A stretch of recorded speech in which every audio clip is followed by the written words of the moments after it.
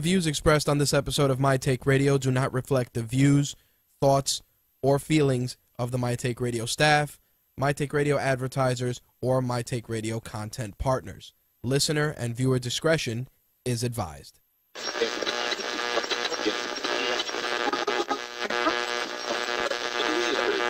This coverage is live and uncensored, so if you have any small children present, you may want to have them leave the room.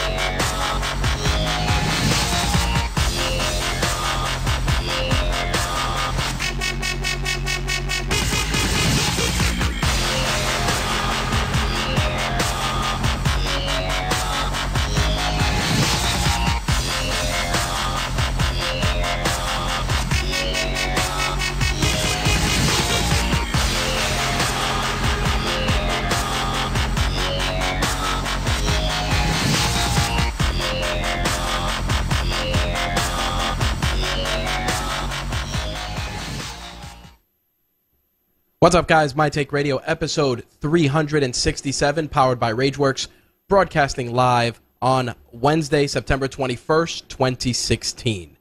I'm your host, Rich, and our call-in number is 347-324-3541. Again, that call-in number, 347-324-3541. If this is your first time tuning into My Take Radio is a variety show covering mixed martial arts, professional wrestling, gaming, and entertainment. On Wednesday nights, we tackle MMA and wrestling at 11:30 p.m. Eastern Standard Time, 8:30 p.m. Pacific. Thursday nights, we shift gears, jump into some gaming and entertainment stuff. Sometimes we get a little tech stuff in there as well. Same start time, 11:30 p.m. Eastern Standard Time. There are a couple of ways you can listen to tonight's show. Of course, you can head over to mtrlive.com and watch the video feed and also the high-quality audio feed provided by Mixlr. In addition to that, the video is being simulcast through Restream to StreamUp, Vaughn Live, Twitch, and YouTube Live.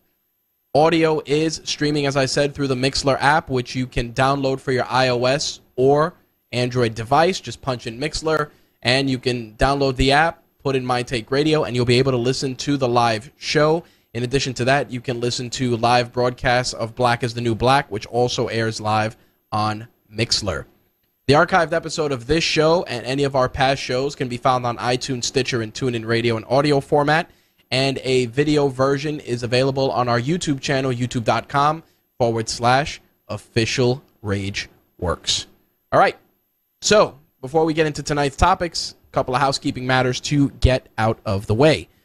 First and foremost, the biggest thing, of course, is that we are quickly approaching episode 400. A lot of people have been asking what I'm going to do for our 400th episode. You know, we still got a ways to go, but I'm trying to come up with something special. I mean, there's a couple of things on deck that I want to kind of address, but, you know, it's nice to see that we are rapidly approaching episode 400. The other thing I did want to mention is I've been seeing a lot more increased interaction on a lot of our audio stuff. Want to thank everybody who is downloading the show, sharing it, and recommending it to other people. We see the numbers going up, and we really do appreciate it. And it's not just for My Take Radio. This also applies to TRSS, of course, Call Me When It's Over, Black is the New Black. All those shows are doing tremendous numbers, a lot of great impact from all of my fellow colleagues. In addition to that, been seeing a lot of great traffic on rageworks.net. Want to thank all of you that have been checking out our content, sharing our content, and you know, just fueling the machine, so to speak. One of the things that we're going to try and do more of, obviously, is you know, some unique content like Toys and Tech of the Trade, which has been really popular. Especially recently we had Tony Polanco on, who is part of the coalition. Really cool dude, really glad to have him on board. The goal is, and it's something that I've been trying to do and we've been trying to stick to it, sometimes it's just harder than others, is that we want to keep that, we want to keep that column as our Friday thing. You know, it's one of those things where, you know, it's tough, especially when we don't have people for the column, and that's why one of the reasons why I ask some of the people that we feature to nominate others, because it allows us to reach out to those people and learn about their work, get on their radar, and share their stuff with you guys. But as always, I know that the end game is going to be a weekly column, but that's also dependent on people that are on board for that column. Now, we do pretty much have a couple of people that have been approached already that are going to be featured in future installments of the column, so be on the lookout for that. I know a lot of you guys have mentioned that there's been a bit of a drought when it comes to guests on MTR.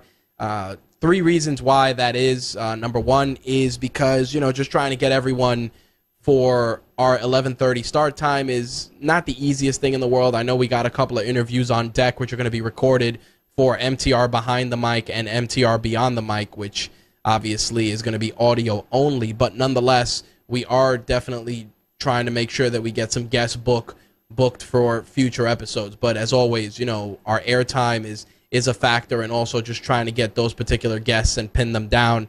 There's a couple of wrestlers on the radar that we've reached out to, a couple of fighters that we're going to try and have on in the coming months. But it's one of those things where if you have your own show or your own site, you know that it's not an easy 1, 2, 3 affair, and we're definitely working on it.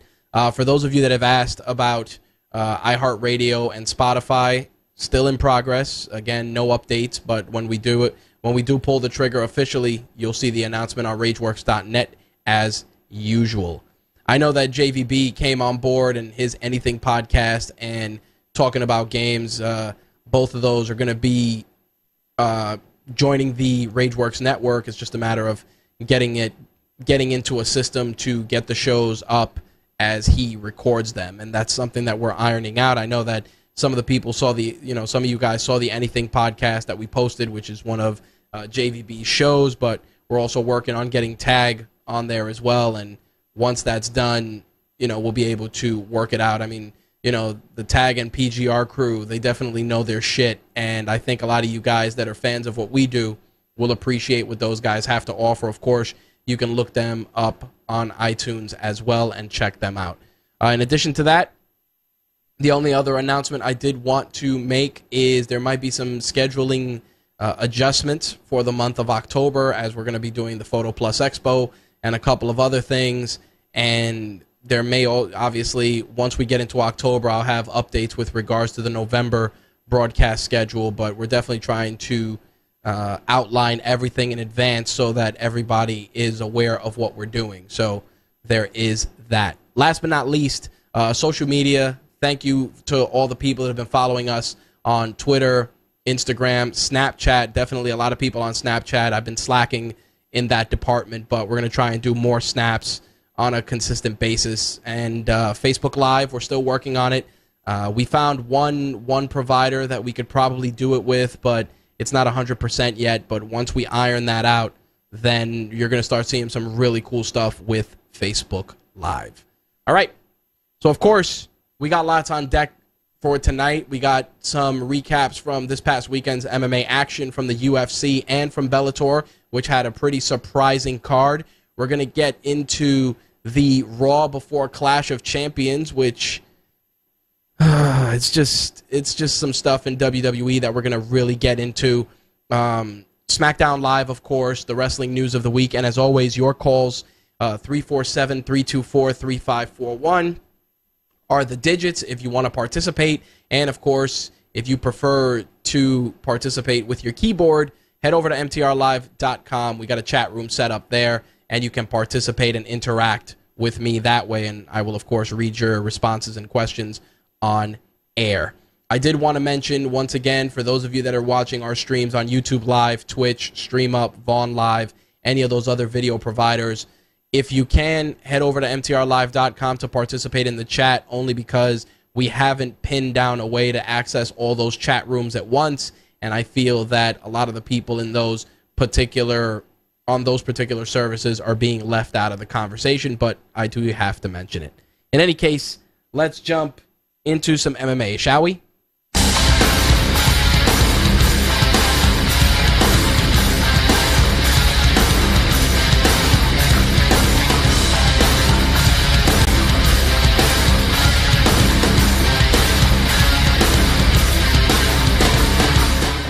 So this past weekend, we had a Bellator show, which was Bellator 161, and we had an Ultimate Fight Night. Now, Bellator gets a bum rap sometimes for picking up a lot of the UFC's cast-offs, and sometimes it's good, sometimes it's bad, depending on the fighter, and obviously Bellator does a lot of freak show stuff too, but they have been delivering some really solid cards, and I gotta say, Bellator 161 was no exception. The main event was Czech Congo taking on Tony Johnson. Also on that card, Joe Warren, baddest man on the planet. The MMA equivalent of Ronda Rousey or Paige Van Zandt that they're trying to create for Bellator, Anastasia Yankova competed as well. Plus, Derek Campos took on Djamil Chan. And I want to go through some of the fights as usual. I enjoyed it. I think Bellator is getting into their own. They really do have a lot of talented guys, and there's certain individuals that they've brought over who are who don't get enough credit. I mean, Czech Congo, a lot of people aren't a fan of Czech Congo. He gets a bum rap. Some people say he's a dirty fighter, and I don't agree with that assessment. I mean, you know, are his tactics questionable? Sure. I think that he has questionable tactics, and he definitely has pulled off a couple of questionable actions in the cage, but overall as a fighter, he's pretty solid, man. He does a good job in there. He was in the main event against Tony Johnson. Looked really good, Czech Congo. Definitely pushed the pace against Johnson, who I thought showed some incredible potential against the former UFC heavyweight standout. I was impressed with Congo's performance. I think that's a guy that has the potential to be a champion in Bellator, and I was a big fan of the way that he fought that fight. Real intelligent, which is one thing that I feel Czech Congo is, very cerebral and on top of his game. The Joe Warren Saran Kakai fight was ridiculous. Joe Warren, again, a guy that a lot of people feel, you know, his MMA career is winding down, and he's one of those guys that he'll come in there and he'll shock you like that. It's really impressive the way he executed the guillotine choke on Saran Kakai, and it was crazy. The transition was quick, and he tapped him immediately in the third round. I mean, there was some really good exchanges in the first two rounds, but to see him catch him in that guillotine choke was pretty fucking awesome. Now, as I said before, Anastasia Yankova had a lot of press going into this fight. She was a kickboxer primarily. This was going to be, I believe, her MMA debut. So, of course, you know, she's attractive, very pretty girl. And, you know, that became the focal point leading up to her Bellator debut. You know, does Bellator have their own Paige Van Zandt or Ronda Rousey? You know, all the usual fluff pieces that are put out to build a hype machine. And don't misunderstand, like I said, very attractive girl, very marketable, but she definitely can go in there and deliver an ass whooping if necessary. Now, her opponent, Vita Ortega, was really aggressive in the beginning of the fight, and I think that was because I feel that Yankova had some adjustments she had to deal with, you know, in terms of just transitioning from kickboxing to MMA, and just, you know, a lot of the jitters. And I felt that she was battling that throughout the earlier part of the fight, and then as the fight started picking up, she really got comfortable with her surroundings, and you just started to see some of that Muay Thai technique on display. Some great teeps, some great front kicks, really crisp striking in some of the exchanges. Even though Ortega was the aggressor, Yankova definitely started holding her own. And a lot of people were upset because Yankova took the fight via unanimous decision. Let me rephrase. That's incorrect. She took the fight via split decision.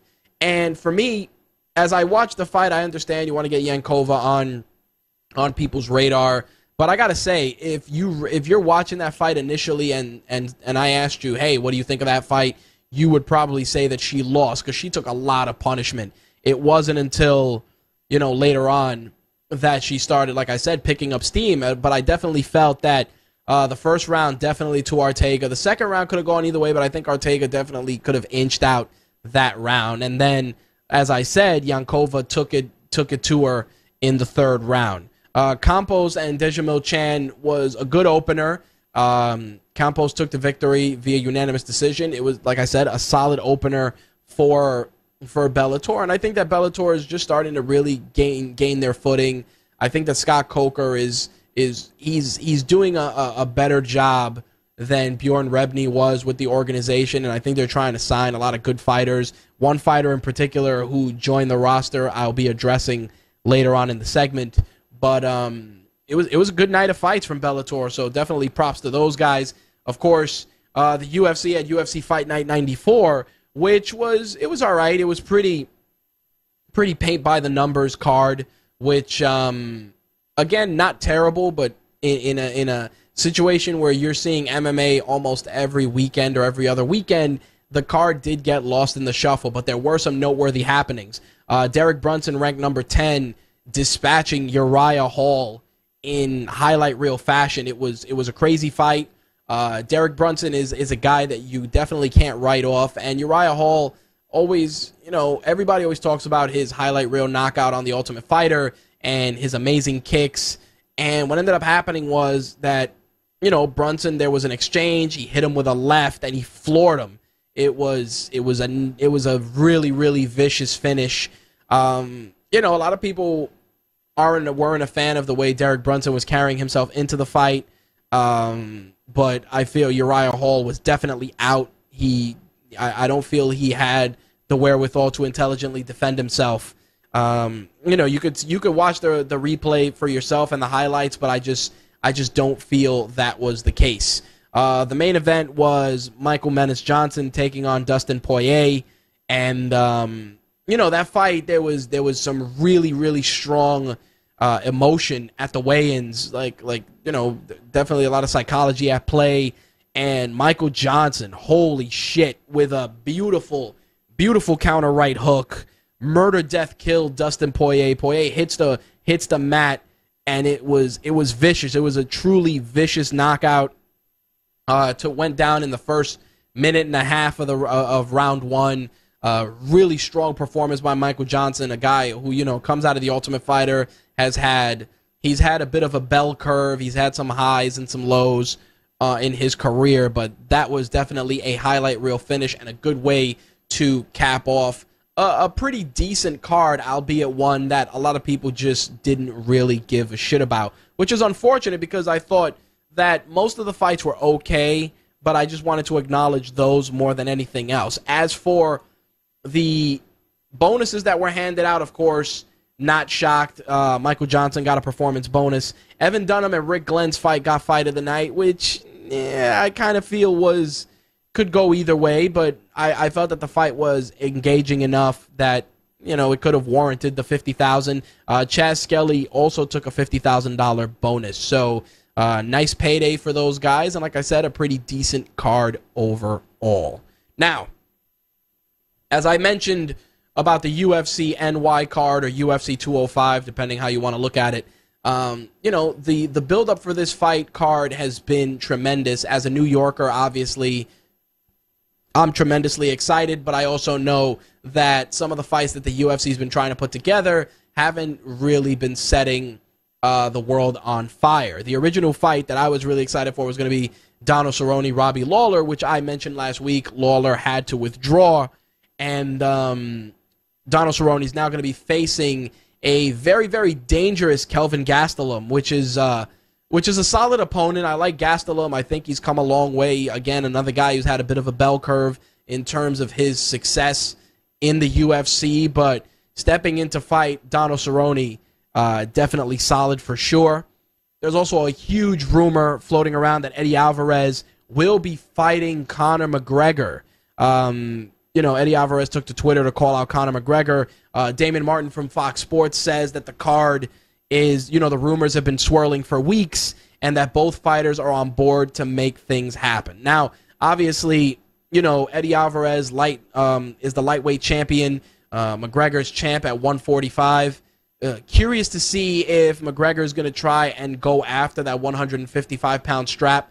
I'm a little annoyed, as I've said before, because I feel that McGregor's needs to defend his belt, but I also understand that Dana White wants to get a huge fight on the New York card to ensure that there's an amazing payday. So it's good and bad.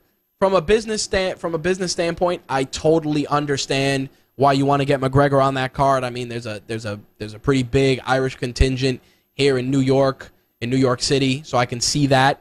But I also think that you're continuing to feed the McGregor ego to a point, because I understand he puts asses in seats. He's had 2 record-breaking fights with Nate Diaz. So as much as people hate to admit it, he is in the driver's seat because he is the guy that is the draw, him and Nate Diaz in both of their outings. But like I said, from a business sense, I know that if you're going to make a show in the Mecca in Madison Square Garden, you can't put just any old fights in there. Also announced for UFC 205, Tyron Woodley putting up his welterweight title against Stephen Wonderboy Thompson. These guys have been exchanging verbal jabs since Tyron won the belt. I think that's going to be a good fight. I think Wonderboy has the technique to give Tyron Woodley a problem, but I also feel that Tyron Woodley comes in with an incredible amount of strength, both from his wrestling pedigree, but also from his stand-up. I think that he has the potential to really put a hurt on Wonderboy, but I also feel that in terms of technique, Wonderboy definitely is on another level. The fight could go either way for either guy. I think both guys have the capacity to deliver a highlight reel finish. I just feel that, Tyron Woodley is going to be the guy that is going to try and push the pace with the wrestling, try and smother Wonderboy, who, even though Wonderboy is a big dude at 170, I think Tyron Woodley just looks like a bigger 170-pound fighter. We'll see what happens. I think that's a good title fight to have here in New York. I think having McGregor on the card, especially if Eddie Alvarez decides to put that 155-pound belt on the line, is huge. I mean, we all know McGregor's talked a lot about trying to capture that belt, and I have no problem with it. Again, being a champion in 2 weight classes or whatever, but I do feel, like I said before, that he needs to step up and defend that belt and cut the bullshit. So we'll see what happens. Obviously, as more develops for the UFC 205 card, I will share it with you guys. Now, a fight that was announced recently, which I really was a bit perplexed as to why this guy would be facing, his opponent. As many of you know, Ryan Hall recently won the Ultimate Fighter. The Brazilian Jiu-Jitsu ace has been under the radar. I just feel that the UFC hasn't done a lot with him, which is odd because I understand he came in as an alternate, et cetera, but Ryan Hall is, one of the best Brazilian Jiu-Jitsu practitioners on the planet, and not allowing him to showcase that is crazy. But it was announced that he was going to be facing Gray Maynard, according to the Las Vegas Review-Journal. The featherweight fight is set for December 3rd for the Tough 24 finale.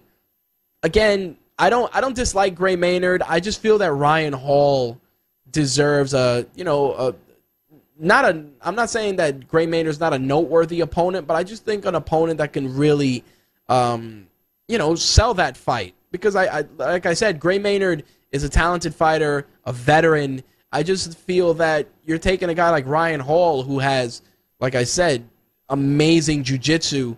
You want to showcase him accordingly, and I think that Gray Maynard is going to try and push the stand-up, even though he has good wrestling, because obviously Ryan Hall can tap him out in his sleep. But we'll see what happens. Like I said, on paper, I'm not totally sold on that fight, but I am willing to give it a shot. A rematch that is on deck for later on this year is Fabricio Werdum and Cain Velasquez. All signs point to these two heavyweights squaring off at UFC 207. MMA Fighting did confirm that.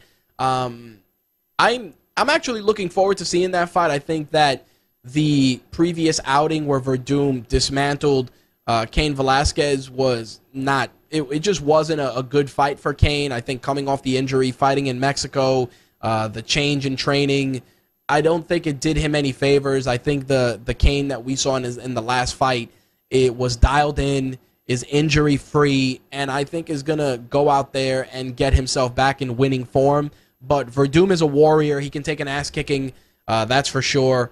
And I was curious to see how that fight would go down with Cain, training in the States with a full camp and injury-free. Really excited, hoping both guys stay healthy so that we can check out this rematch in December. It was a pretty big week for Bellator as they announced the signing of Westland's gangster, Chael Sonnen, who now heads to Bellator, which was crazy. As many of you know, we were talking about Chael going back into the USADA testing pool and probably making a return to the UFC octagon. Don't know where it fell apart, but Bellator was happy to pick up the wrestling psychopath from Westland, Oregon. I'm very excited to see Chael back in the spotlight, and of course, he brought his typical trash talking with him. I think in Bellator there are a substantial amount of good fights for him. I do feel that the inevitable collision course with Wanderlei Silva may happen. Who knows? He may go into light heavyweight and fight Tito Ortiz or Rampage, which on paper are two fights that I would like to see. Even though, Rampage and Tito are older, I feel that, Chael will bring some really good attention to either one of those two fights. But I'm excited to see Chael back in the cage. Everybody talks about Conor McGregor selling fights. That's one thing Chael is a master at. You're talking to a guy that talked himself into a fight with John Jones at 205, even though he had barely competed at 205 on a consistent basis, and it still happened. If anything, Chael is one of those guys, and I've said this before, he has exactly what Dave just said in the chat room. He has all the tools to be a pro wrestler, and I wouldn't be shocked if TNA tries to bring him in either to, work some matches or be involved in the promotion. As I said, Chael is a showman, has all the tools, and is tailor-made for pro wrestling. Dave says in the chat room that he'd love to see Chael in WWE. I agree 100%. Like I said, Chael has the tools. He is one of a handful of guys that I feel would transition well to WWE. Josh Barnett is a second in that regard, and even McGregor would make a pretty good addition to a WWE roster if he put in the work, which obviously you can't take it away from. And I say this not in terms of physicality or wrestling acumen, but I'm talking about showmanship and getting people invested in the product. And Josh Barnett, not so much. I think Josh Barnett, just his catch wrestling and the way he presents himself is just, he just screams pro wrestler. But a guy like Chael, he looks the part, talks a good talk, gets the job done in the cage, whenever possible. And like I said, he's just perfect in that capacity. We'll see what happens. Bellator has a pretty decent relationship with TNA, and TNA is going through a very weird period right now, which we'll talk about during the wrestling segment. So we'll see what happens. I know for a fact that Chael and Wanderlei, Chael versus Tito, and Chael versus Rampage or King Mo are 4 fights that I would definitely love to see now that he is part of the Bellator roster. That's for damn sure. The other fight we got on deck, we got UFC Fight Night 95, which is crazy. Chris Cyborg facing Lena Landsberg. Chris Cyborg has to cut, I believe she's got to cut about 24, 25 pounds, which is crazy, in time for the fight this weekend. And from what I've been hearing, they don't want to give her the 1 pound overage. She has to come in at exactly 140. So we'll see what the deal is. Chris Cyborg main eventing this fight. The fight card looks pretty solid. I'll get into it later on in the segment, but it's going to be a tough weight cut from what they're saying. She's got to cut, according to what was said on the MMA Hour on Monday, she's got to cut 24 pounds by Friday. And that's just bad news. Definitely bad. 2 MMA promotions that have been putting together some pretty solid cards on Access TV have announced a merger. That is Legacy FC and RFA will now be merging and will be now known as Legacy Fighting Alliance. So 2 pretty solid independent promotions coming together to form one umbrella promotion, which I think, it's one of those instances where it's the UFC, Bellator, and everybody else. It's good to see that Legacy and RFA are coming together. I think both promotions have put on some really good fights. If you have Access TV, through your cable provider. You could check out some of their cards. They've been really good. And to see them coming together, I think is solid, that's for sure. Now, while we are on the subject of Access TV, it is with a heavy heart that I announced that they are actually going to, it's the end of the line for Inside MMA, which has been the MMA talk show on the Access TV network for the last few years. The last episode is scheduled to air on September 30th. Originally, it was Bas Rutten, Kenny Rice, and Kenny Rice stepped away, replaced by WWE's Mauro Ranallo.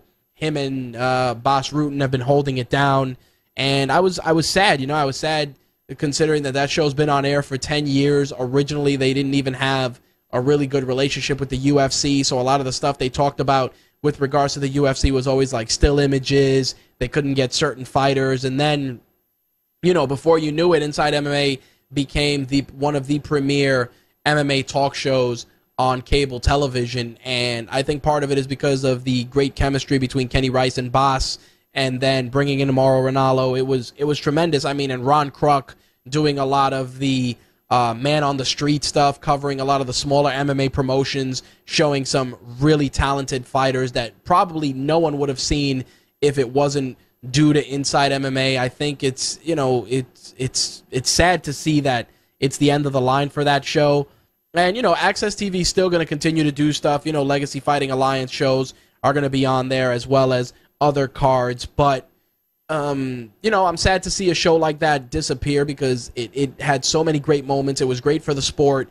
And the guys that were involved had really, really great chemistry. Of course, the UFC has their stable of programming on Fox Sports 1. They have UFC Tonight and stuff like that. But I just felt that Inside MMA was, being an independent entity, they were capable of just giving us a clearer narrative about what's going on in the sport without any sort of involvement from the UFC or any of these other promotions. Obviously, with the UFC being the rudder on their shows, they're going to they're going to dictate the direction of interviews and certain segments, et cetera, as will Fox Sports, versus Access, which kind of let the Inside MMA crew just, kind of do their own thing and deliver a show that many fans, including myself, really enjoyed. Definitely, appreciative for the work those guys did for the last 10 years. I wish them luck. I think Bas Rutten has all the tools to be an asset in any organization,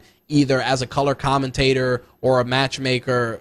I mean, the guy's, his technical expertise on the sport, his appreciation for the sport, and just the fact that he's such a badass dude make him tailor-made for any promotion. Hopefully, the UFC takes notice, brings him in, maybe to do some work on Fox Sports. But I don't think we're going to see the last of El Guapo and Ron Kruk. So we'll see what happens, but I'll be tuning in September 30th to wish those guys Godspeed. Again, really, really bummed out when I heard that it was the end of the line for them, but we'll see what happens. Obviously, if those guys go to other promotions or are involved in other stuff, I will let you guys know. As I said before, one of the things I mentioned last week was the departure of Joe Silva, which pretty much had matchmaking in the UFC up in the air. A lot of people thought that Sean Shelby was going to take over since he does most of the fight matches, most of the matchmaking for the lighter weight classes and the female weight classes. But looks like Mick Maynard, who was from Legacy Fighting Championship, will be coming on board to take over for Joe Silva, who is stepping down in 2017. It hasn't been officially announced, but Flow Sports and The Score have both touched on the story, so we'll see what happens. We'll see what Maynard brings to the table, and we'll see what fights he can put together, and if he can do as good of a job as Joe Silva did. Overall, I think the week in MMA was pretty solid, albeit, had some highs and lows. The signing of Chael was tremendous. I think that was probably one of the coolest stories for me. And like I said, we had two really good fight cards. The Chris Cyborg card, I'll probably have picks for that on Instagram as usual. And who knows? We'll see what happens. We'll see if Cyborg gets herself another highlight reel finish, because as a fan, I still want to see her and Ronda Rousey square off. That's for sure. even though all signs point to Ronda coming back and challenging Amanda Nunes, I still feel that Ronda and Cyborg is still a draw. All right. So with that, we are putting the MMA segment to bed for this week. Pretty decent week overall. Let us switch gears and jump into some pro wrestling, shall we?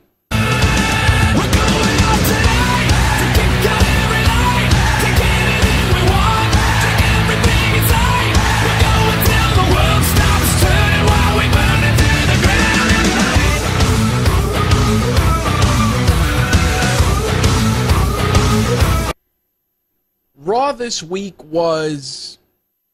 I just felt Raw was pretty uneventful. We got Clash of Champions this Sunday, and as I've always said, you know, the final televised program before a pay-per-view, or in this case, a special event, is supposed to be one that makes people want to order, want to tune in, want to see what's happening. And I just feel that ever since the brand split, WWE just... they've kind of phoned it in. I mean, they've had some spectacular episodes of Raw and SmackDown Live, but it's been very, very, very inconsistent. This week's episode of Raw was no exception. They had some good moments. They had some bad moments. We had the debut of the Cruiserweights, which was tremendous. If you haven't seen the Cruiserweight Classic and you have the WWE Network, please, please, please do so. The winner of that, of course, TJ Perkins, was awarded the new WWE Cruiserweight Championship, and he will be defending it at Clash of Champions. They had a number one contenders match on Raw with the Brian Kendrick, Cedric Alexander, Rich Swann, and Gran Metalik. Four really solid superstars that were brought up to showcase the Cruiserweight division. I almost felt that it was either going to be Gran Metalik or Brian Kendrick when the match started. I like Cedric Alexander. I like Rich Swann. But I think those two guys are, you know, they definitely have the tools and they have all the potential to be stars. But I think they wanted to go with somebody who was a little bit more established in the veteran Brian Kendrick. And I think he's going to definitely take the fight to TJ Perkins. Do I think he's going to take the belt from him? I don't believe so. But I think Brian Kendrick has all the tools to be a great villain in the Cruiserweight division, and that was definitely one of the high points for Raw this week. But in terms of, you know, the bad, I gotta say, this shit with Braun Strowman is getting tiresome. The setup for Sami Zayn and Kofi and Big E and all those guys taking on Jericho, Primo Epico, and you know, Gallows and Anderson was fucking... It was so out of control, and so... It was... Like, I understand you want to try and get it together and you want to set it up, but it just feels so disjointed. On top of the fact that as much as I like Enzo and Big Cass, their shtick is getting stale. It was really, really stale this week. And I've said it before, I don't know if it's because you got creative directing Enzo's promos more versus the stuff he was doing in NXT, but I just feel it was really, really fucking tiresome. In addition, I'm not completely sold on what they're doing with Primo and Epico. I think as wrestlers they're really good. I just feel that what they're doing with the timeshare shit, and it's not even because I'm Puerto Rican, I don't even give a shit. I just feel that their characters are just lost out there against guys like, you know, Enzo, Cass, the New Day. It just felt lost, you know, and I understand you're trying to build up Jericho and Zayn, and that's cool. But the build-up and, you know, all the fucking back and forth, it didn't work. And it was definitely one of the low points, one of the bad moments. Also, not a fan of Bo Dallas. I don't give a shit about Bo leaving Bo, making him more aggressive. The guy fucking sucks. He really does. I don't give a shit what you do. You know, you can paint shit gold and it's still shit. And that's pretty much Bo Dallas. It's one of those things where, and I've said it before, I think Bo Dallas needs to be aligned with Bray Wyatt. By himself, garbage. He really is. Like, I understand you're trying to make him aggressive. It just doesn't look believable. And as for Braun Strowman, I see what they're doing. Sin Cara continues to get a little bit more offense every week. It's not great, but I understand in terms of if I had to weigh out the bigger long-term potential between Braun Strowman and Bo Dallas, I would put all my money on Braun Strowman any day of the week over Bo Dallas, because Bo Dallas just doesn't work. I don't understand all the fanfare about him in NXT. He was good in NXT, don't get me wrong, but on the main roster, he is piss fucking poor. He's one of those guys that if I had to do a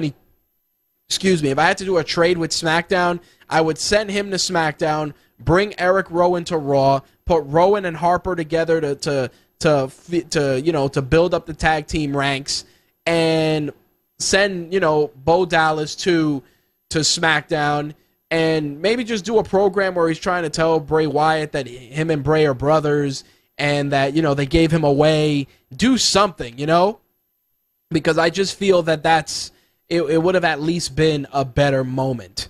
I also feel that for all the work that they're doing with the women's division, I felt that the exchange between Charlotte, Dana Brooke, and Mick Foley was probably one of the uglier moments of the night.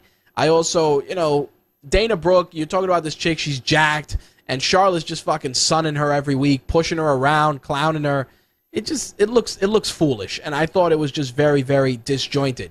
As for Cesaro and Sheamus's best of 7 series, we all saw it a mile away that it was going to go 7.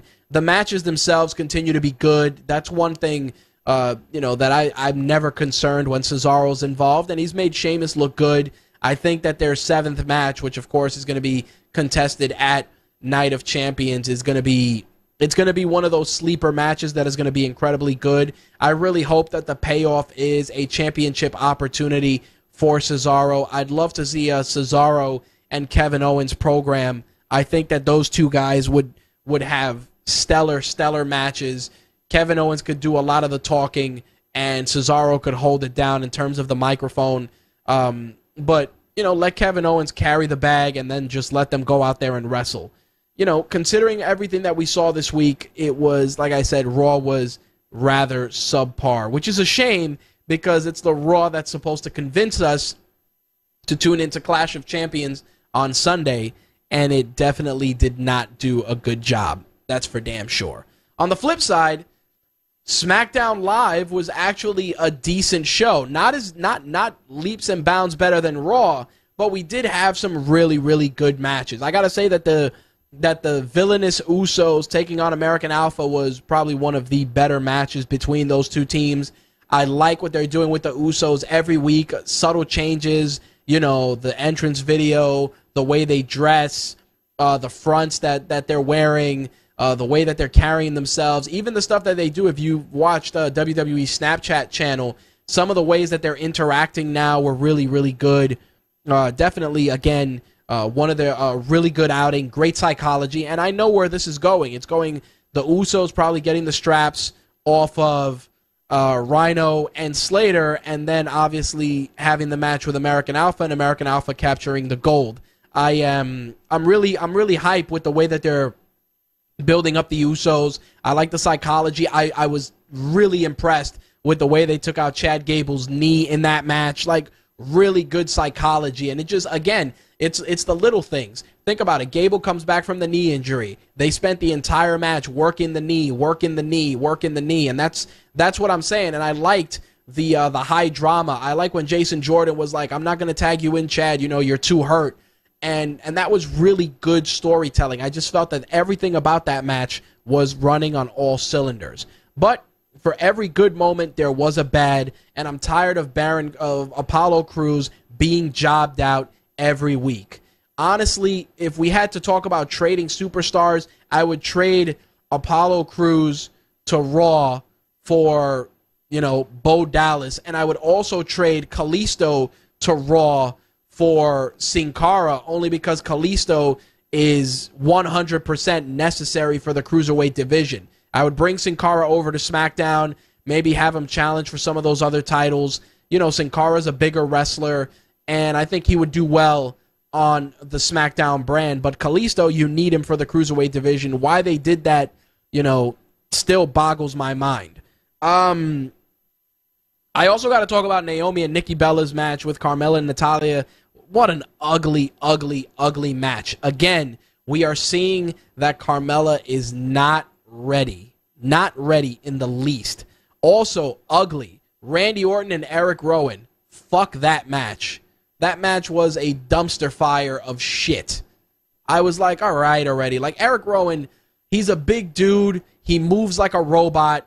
He sucks. He genuinely sucks. And he has a cool look. You know, he's a big dude. He looks kind of creepy. But his movement, I don't know. It really, really sucked. It was definitely one of the ugly moments. Also, I got to say that the match between The Miz and Dolph Ziggler was fucking tremendous. There was a spark there. I'm watching it, and it's just one of those moments where, and I've said this on previous episodes of MTR, there are certain guys that have certain opponents that just bring something special out of them. And The Miz and Dolph Ziggler have that chemistry. It reminds me of the old rivalry between The Rock and Triple H in the old days, like that type of a rivalry that those guys, they're going to continue to feud for years to come. I was really, really pumped with it. Handel says that match started slowly and it was awful at first. You know what it was? I understood the story they were trying to tell, and while it did have a slower pace, I respected where it was going because, you know, The Miz is going to be methodical. He's going to be a chicken shit heel. He's going to be the guy that's going to cheat to win. It's all part of the character.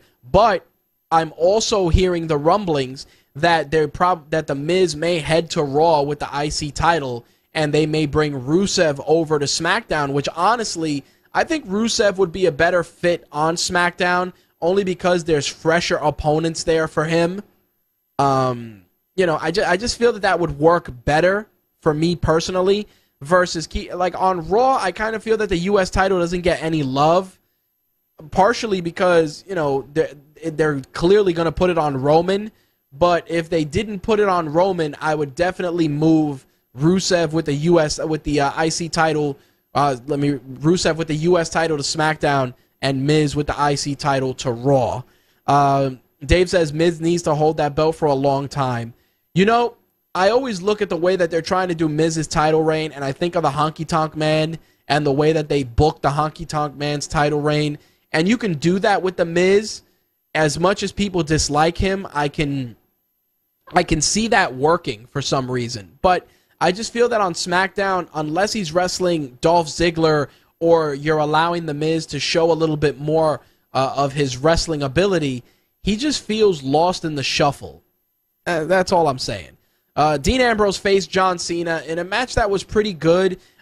When Dean Ambrose got the clean pin, I said to myself, did the referee fuck up and accidentally give the pin to Ambrose? But, you know, once AJ Styles came out and delivered the phenomenal forearm and all that stuff, obviously it was intentional.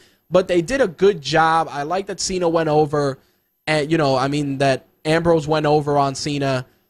I think Ambrose, even though he had a pretty, you know, lackluster title reign, I think that he has, you know, he has the capacity to be a special talent on SmackDown, and I think working with John Cena is going to be good for him. I liked him going over clean because it validates his character. It also kind of makes you wonder where John Cena is in the whole thing. You know, I like the storytelling that's going on there, going into their next pay-per-view, the SmackDown pay-per-view, and the triple threat match between them. I really want them to keep that belt on AJ. As much as I like Ambrose, I really don't want to see John Cena get the belt back yet.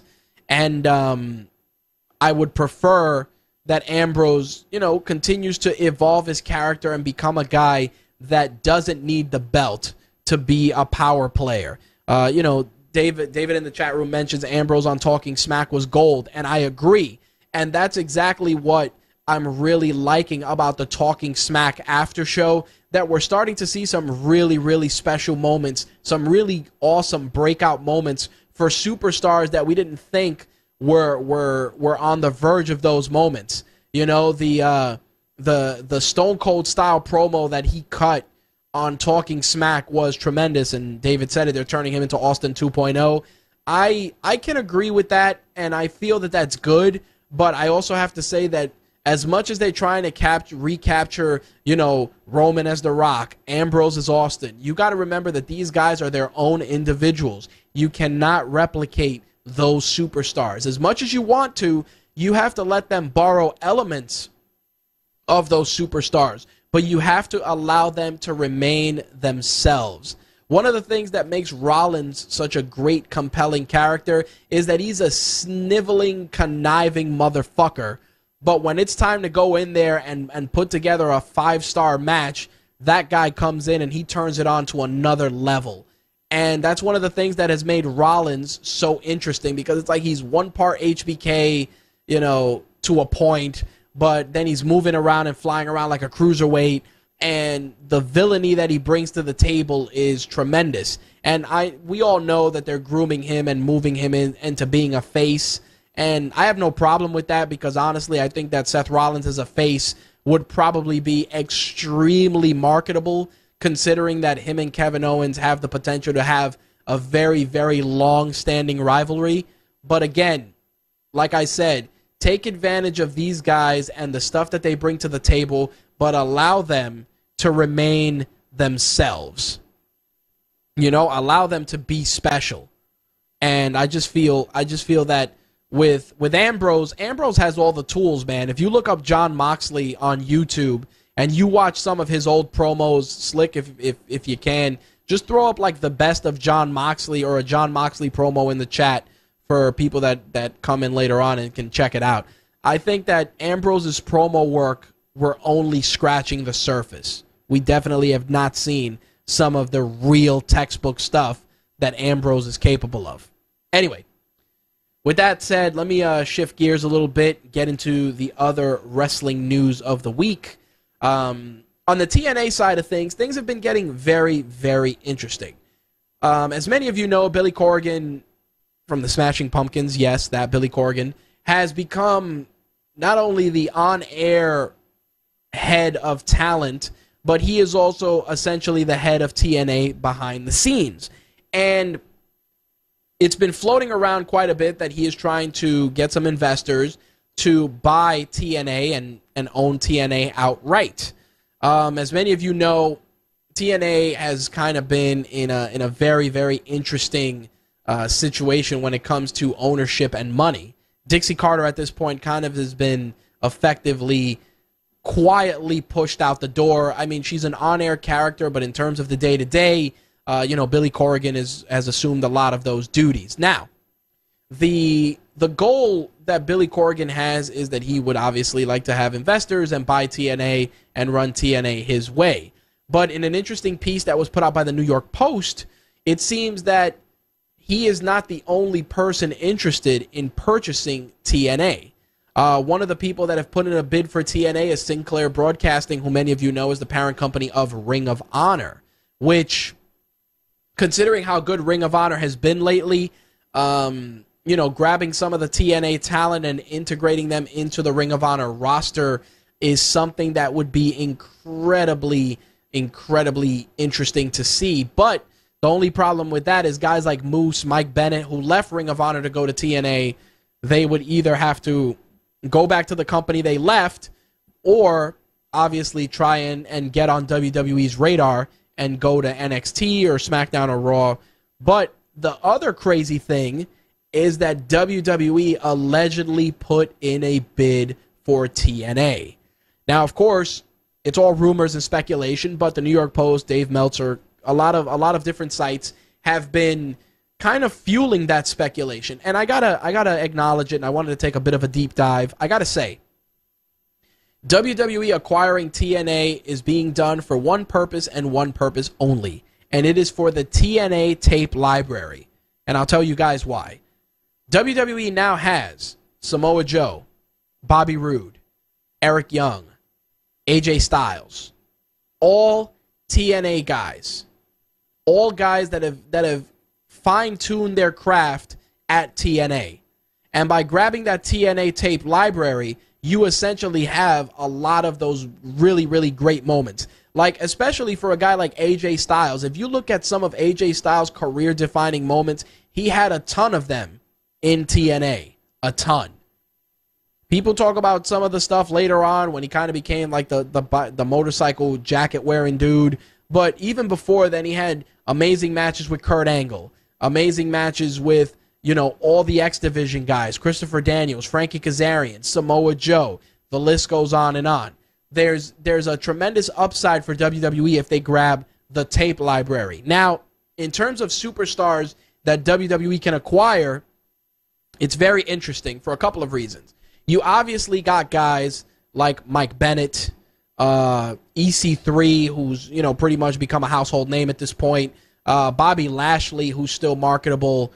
There's a lot of guys that definitely would benefit from being in WWE, whether it be in NXT or Raw or SmackDown. And I wanted to break that down a little bit because even though a lot of people shit on TNA still has some pretty good standout characters on their roster. Even though I can't stand him, Eli Drake he has something. He has an it factor that definitely gets people's attention. Gail Kim, we know, will never be back in the WWE, which is unfortunate because considering the current prominence that the women's division is in, I would love to see, you know, Gail Kim mix it up with, you know, Sasha Banks and these ladies.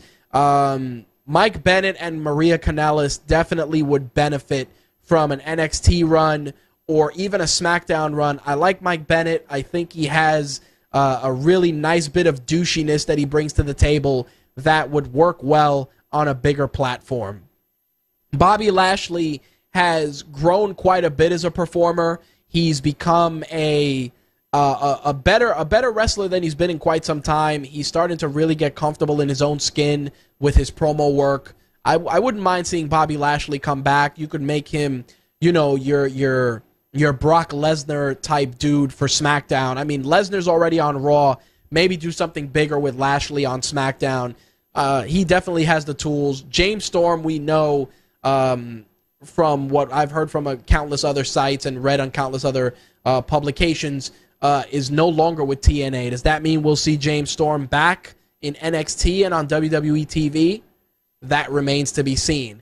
If I had to take anybody else from TNA off the rip, I gotta say Abyss is a tremendous big man. Would be a great asset, especially because he can move very well. He's good for some of the more violent stuff, and he's just a unique character that you could do some stuff with. I mean, I know people aren't totally fans of his, but I think, you know, he definitely has an upside. I also like Rockstar Spud for the Cruiserweight division. He would be a great addition. DJ Z, I think, would be tremendous. David says, beer money, please. I would like to see glorious beer. How about glorious beer, Dave? What do you think? Glorious beer. The tag team of Glorious Beer would be tremendous. Unless, you know, obviously if you buy TNA, you get beer money. But Glorious Beer. That's all I'm saying. Who else from TNA? I mean, obviously the Hardys. The Hardys would be picked up immediately and probably go into the Hall of Fame. Broken Matt Hardy is such a crazy character that he would probably get a bit of a resurgence. I mean, watching SmackDown, I was hearing delete chants. I was hearing obsolete chants on SmackDown television. So clearly the Hardy stuff is over. Like I said, EC3 definitely.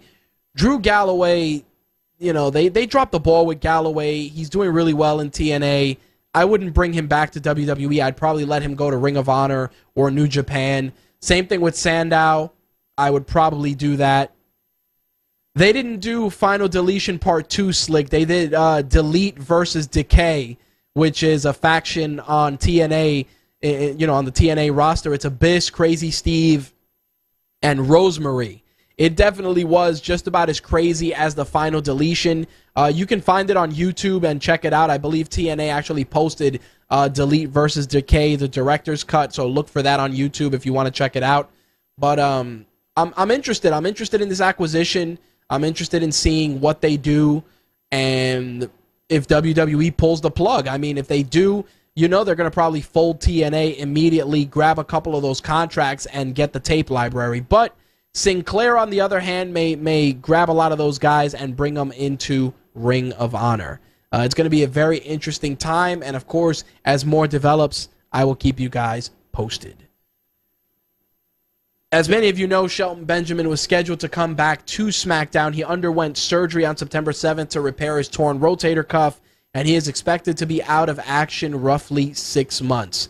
What that means in terms of Shelton Benjamin's SmackDown re-debut remains to be seen, but I really would like to see Shelton Benjamin back on TV. I think he's going to be a great addition, and we'll see what happens. Obviously, 6 months is a long time, but I will keep you guys updated with that.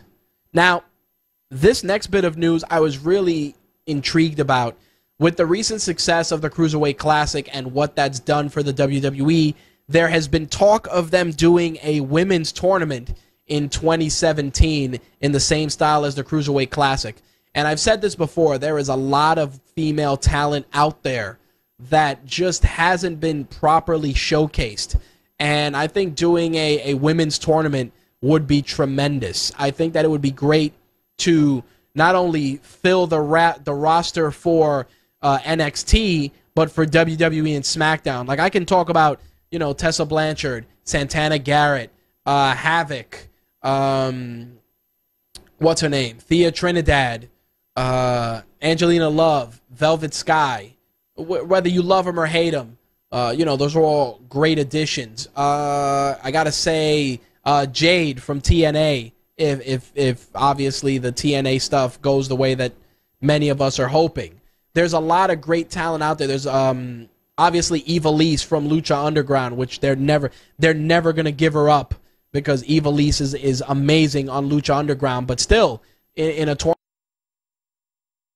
a great character to have. Taya Valkyrie, another great character who is currently on the Lucha Underground roster. There's so many great characters there and so many great female wrestlers. If you go to Shimmer and you see some of the characters there, I want to say Nikki Savo, also Shayna Baszler, who obviously trains with Ronda Rousey and is now embarking on a career in pro wrestling. You could grab her. House of Glory has some great female talent there. Sonya Strong stands out as a solid talent. I mean, do I think she has the tools to be ready for the big time? Maybe not, but still a good talent nonetheless. David mentioned Taylor Hendricks from Ring of Honor. I agree. Mandy Leon from Ring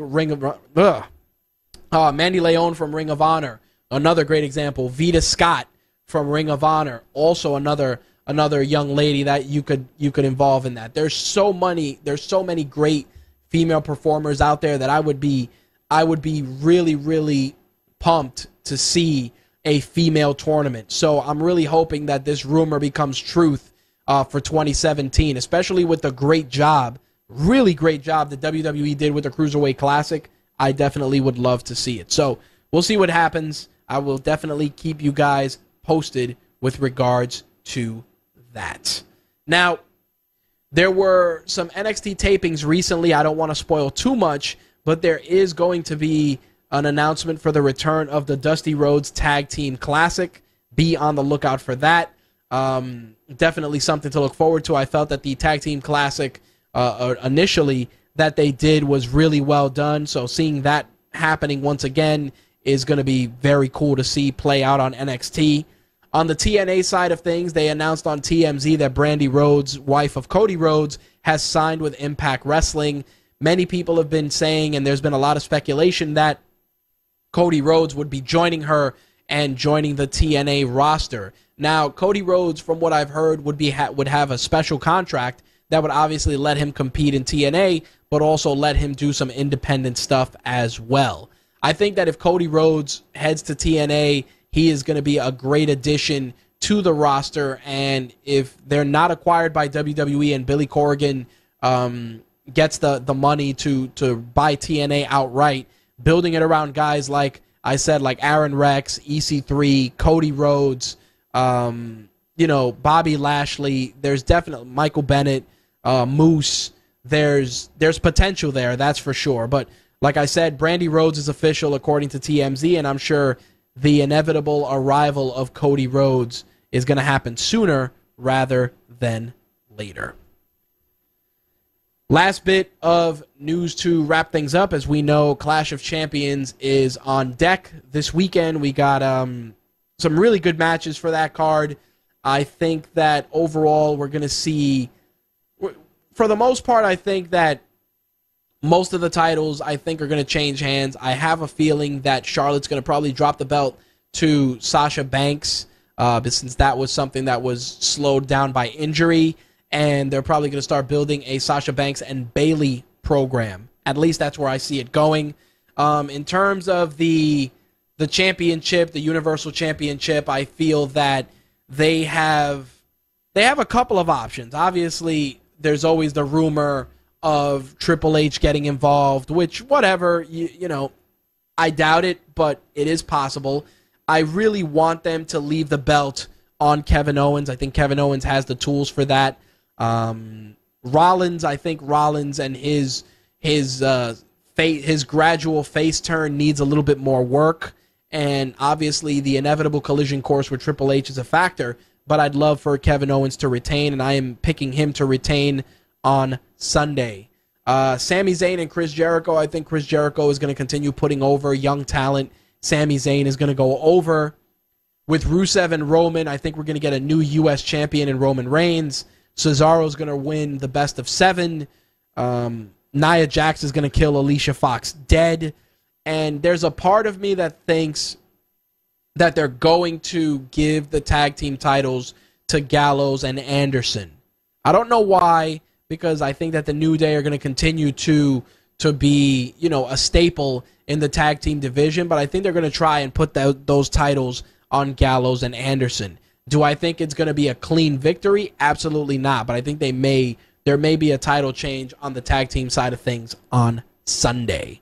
TJ Perkins and Brian Kendrick, I don't really think that after all the work that TJ Perkins did, you're going to take the Cruiserweight title away from him, but you're also going to probably have one of the best matches of the night between him and Brian Kendrick. If they give them about 10 or 12 minutes, you're going to see something special.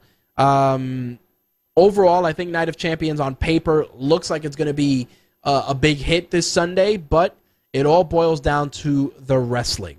So, as I said, Nia Jax, Murder, Death, Kill, Alicia Fox, Kevin Owens is going over Rollins. Gallows and Anderson are going to get the tag team titles. I think Sasha's going to get the belt back. Sami Zayn is going to get put over by Chris Jericho. We're going to get a new champion in Roman Reigns. Cesaro's going to win the best of 7, and TJ Perkins is going to retain at Night of Champions. All right.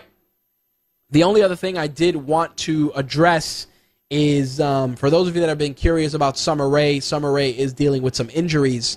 I thought that with the renewed women's division, we would be seeing Summer Rae, and I figured she was hurt, but I heard that she's hurt quite a bit and is dealing with a couple of different injuries. So, the last time we saw her on TV was mid-August, and even though I clowned Prissy Hen quite a bit, I don't like to see anybody injured.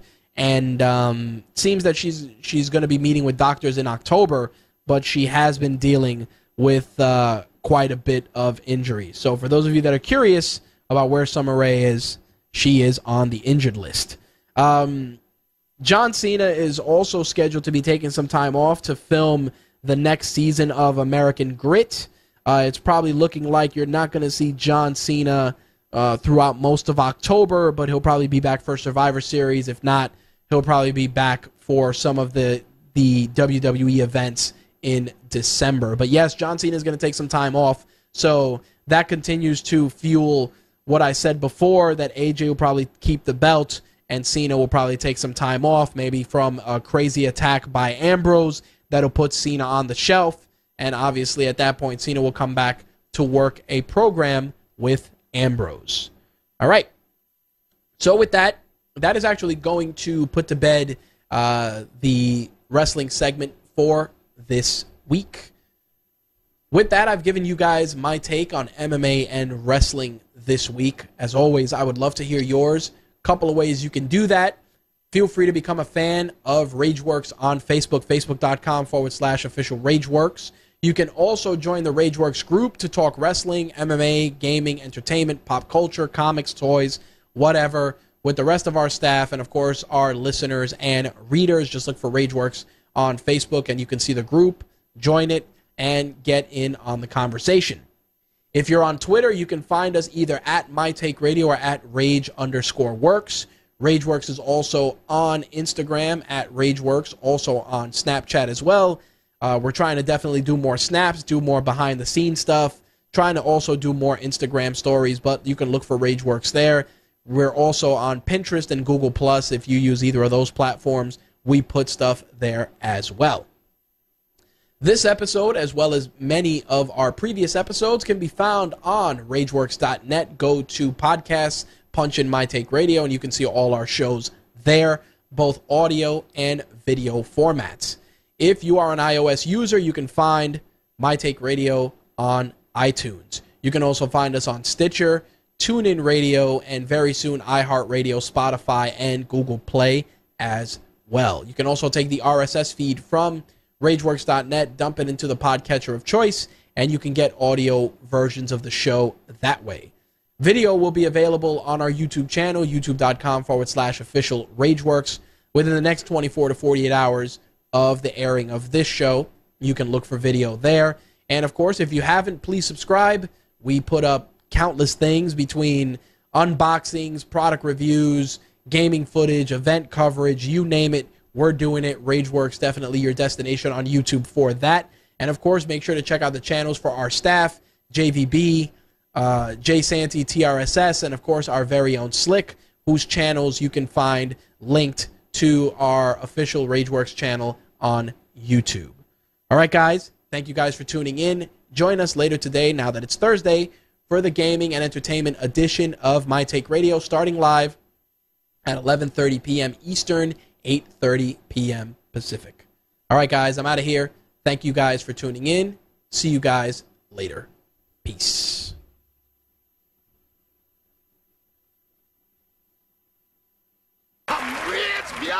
That's all, folks.